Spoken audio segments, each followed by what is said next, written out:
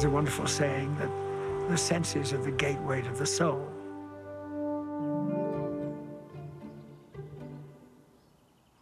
I'm never happier if I think that someone's soul has been touched by their experience here at Charlevoix.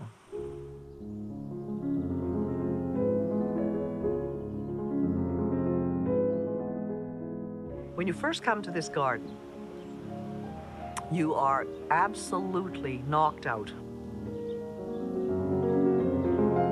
People who come to visit in those large groups, by the time they've finished, their lives have been changed. You're never at the end of anything in Frank's garden. It's garden theatre at its best.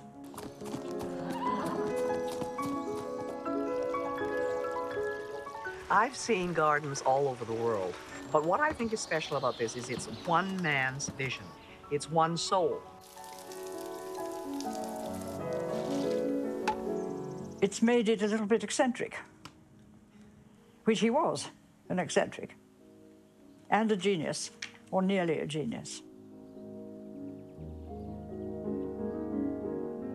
Say for this place that the site tells you what to do if you listen.